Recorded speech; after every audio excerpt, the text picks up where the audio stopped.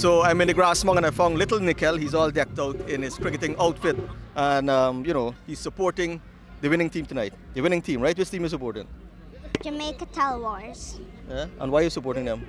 All the cricket Because carnival it's a activities Oh, you like on Chandra the Paul? beach here. Yes. Thursday. Right. And I got his father here as well. You know, how are you enjoying the atmosphere tonight? Well, it's a nice atmosphere. Of course, Guyanese love the cricket, and we are out here this evening to support the Jamaica Talwars against this game and against Trinidad. But not on Sunday. Come Sunday, it's the Guyana versus Talwars game, and we are going to beat them resoundingly on Sunday evening.